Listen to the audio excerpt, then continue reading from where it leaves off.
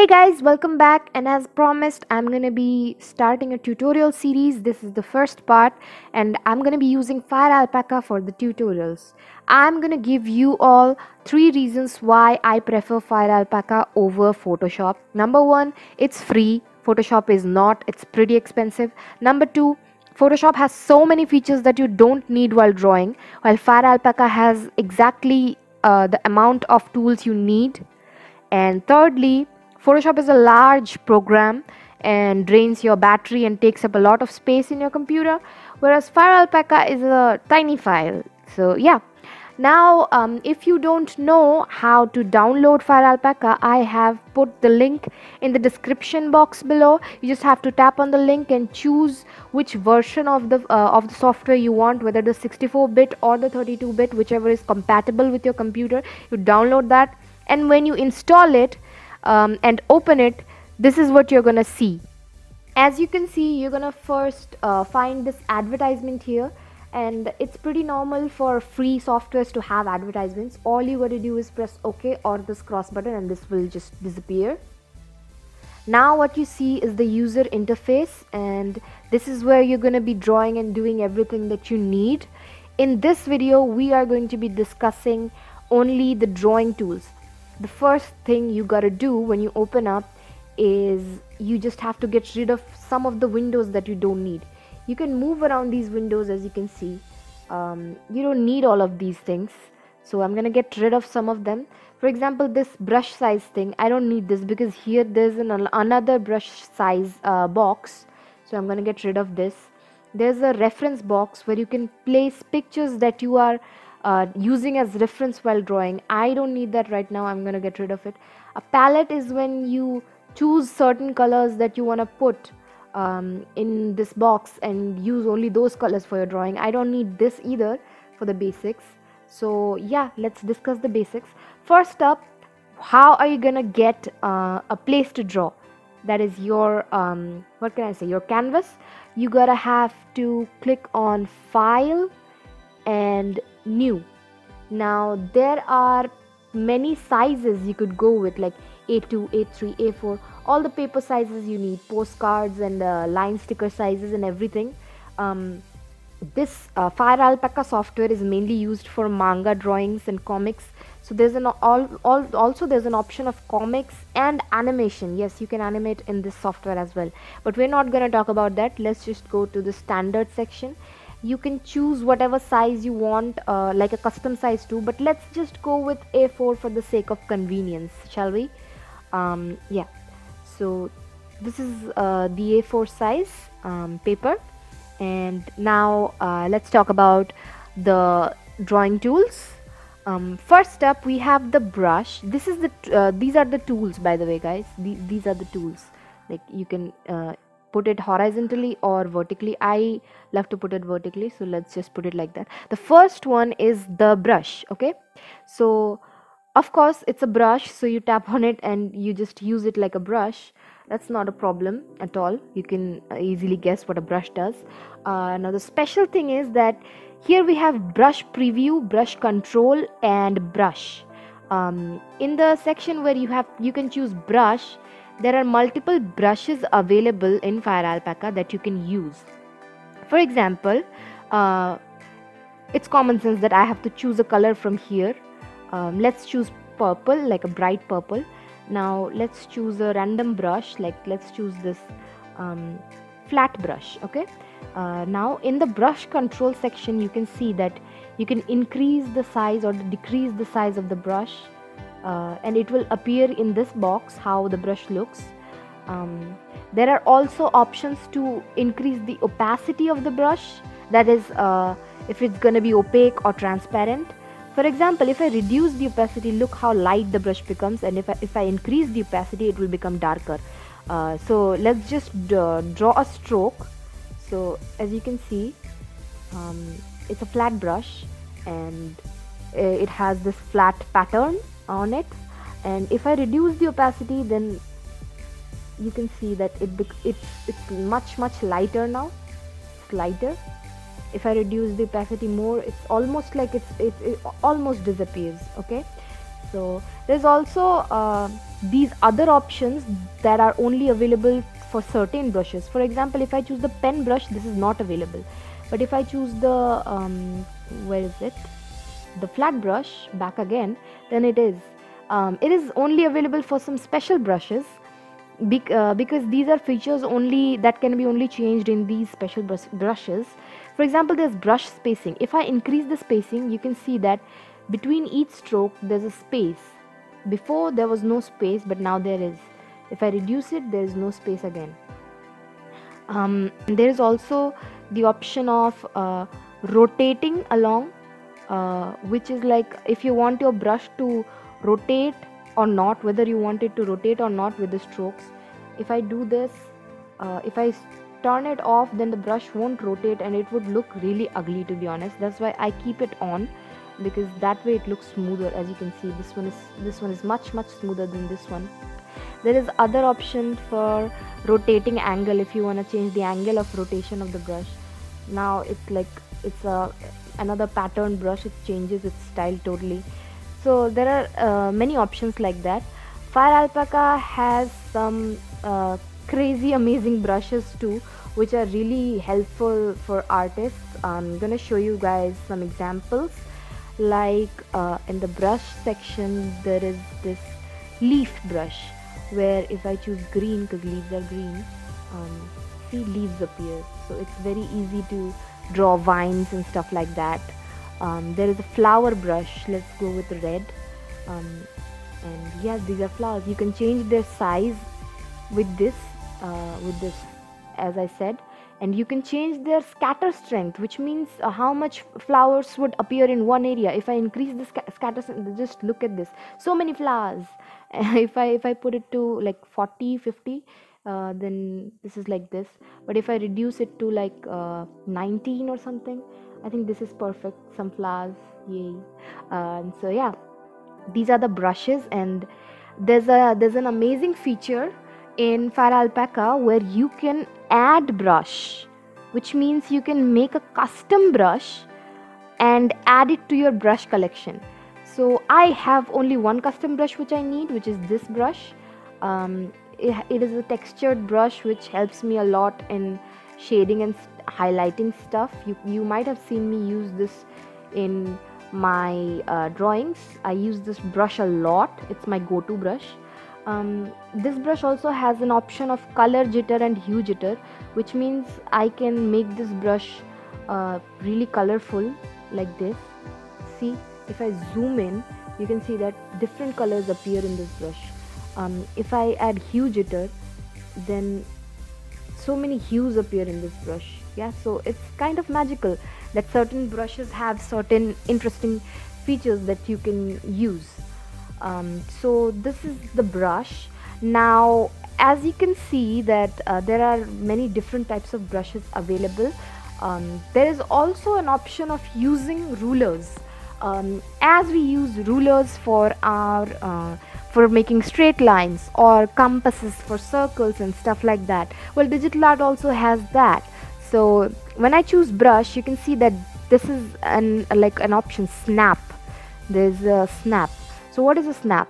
The first one is a horizontal snap. I don't know whether you can see it or not, but there are horizontal lines. You can choose the angle. If you want to change the angle of the lines, you can press on this round button and see how you can change the angle. So I'm gonna put this angle. Now, no matter how I draw, the lines are going to be parallel. See, it's so geometrical. It's perfect. Just like that, there's a grid option with which I can draw grids. There's another snap. This one is when you have to draw two non-parallel lines. You can use this one. There is also one for perspective drawings, like you can place it like this and the lines would come like this, like rays of sun. Then there is also a circular snap which will help you draw circles. So I messed up because I wasn't going slow enough, but if you go slow enough, the circles are going to be perfect. Then there's this curve option where you can make curvy lines, and when you double tap, you can just double click, you can just draw over it. And to change the line, you just press on that circle button and you can draw another line just like that. So these are snaps which actually work like just like rulers. There's also this one. This is something complicated. Let's just save this for later. This is 3D perspective snap. We'll come to that later in another video. So these are the snaps. Other than the snaps, there is also this option where you can use what you want to draw. If you want to draw freehand, you can draw freehand. If you want to draw lines, you can draw lines. If you want to draw polyline, which is like a few lines at once, you can. Then there's an option for a polygon and a rectangle or an ellipse, and lastly a curve that you can draw. So basically the snaps and this one is pretty similar in use, and I don't mostly use those, like the second option. I prefer using snaps. It's quicker and easier. Since we're talking about brush, let's not forget the stabilizer.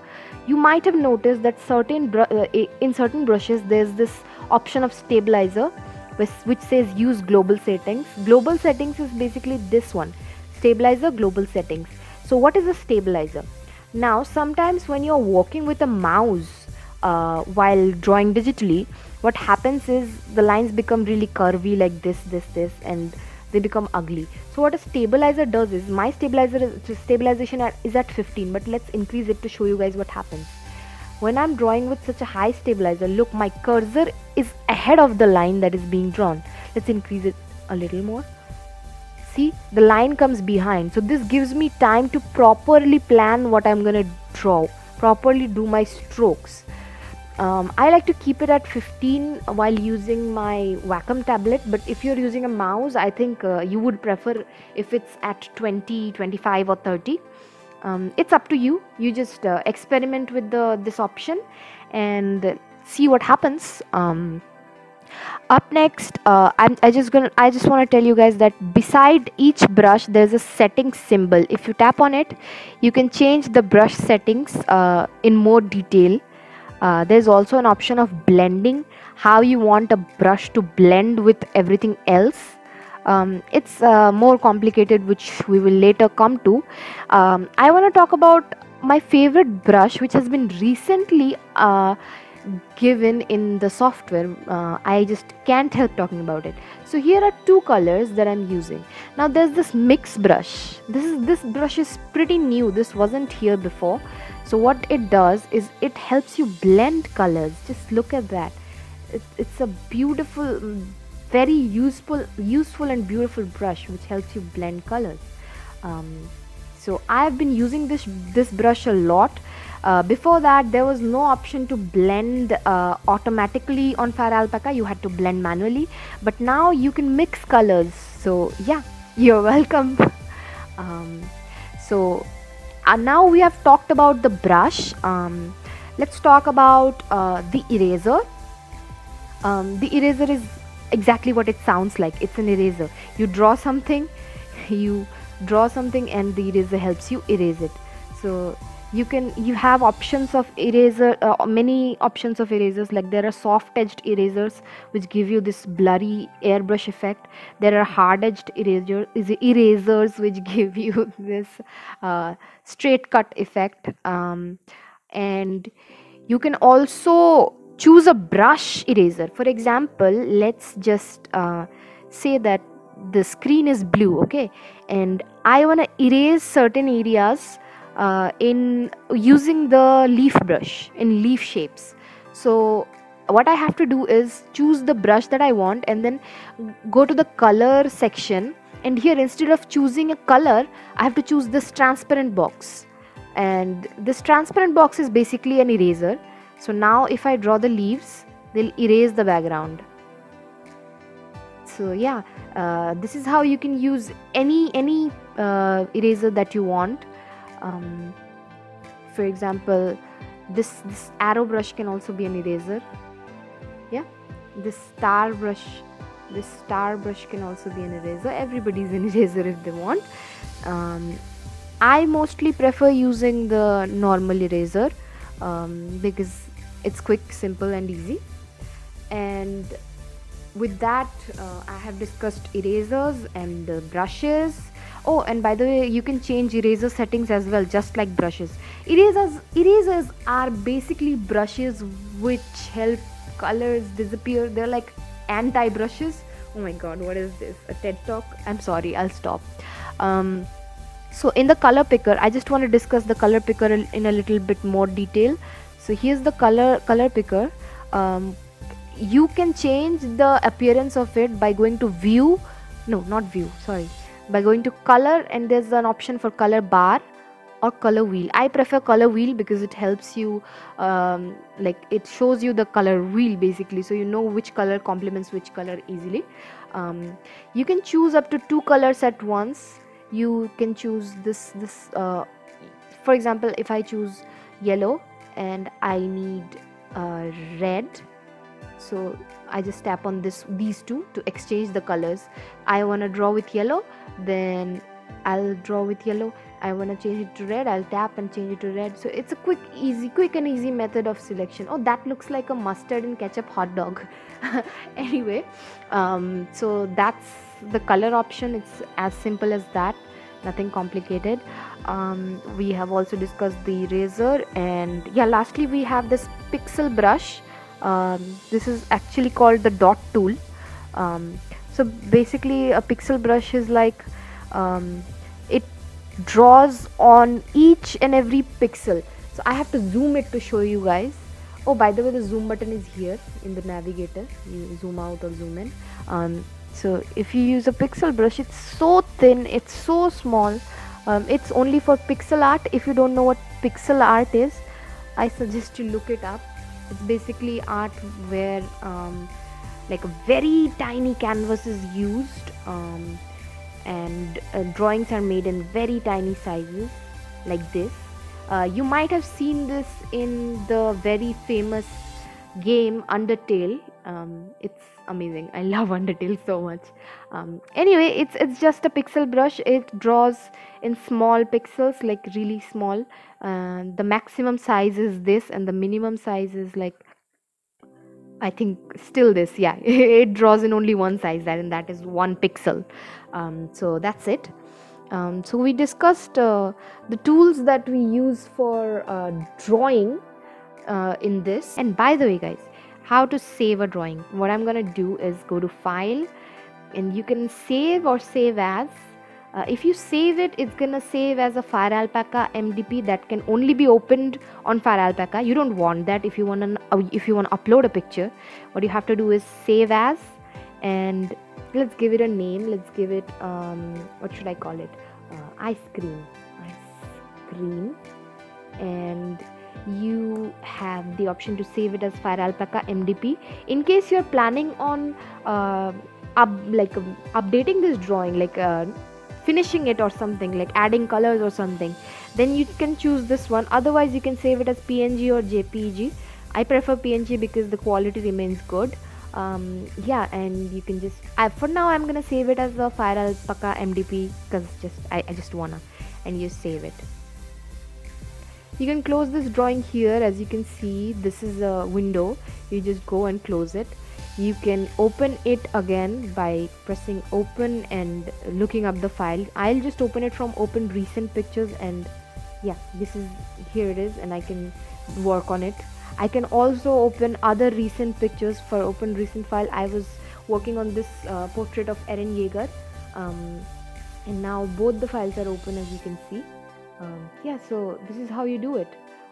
If you bring any kind of change to your drawing and don't save and try to leave, it will give you the option to save it, and you can just press save and it will be saved. So that's all for today. I hope this video helps.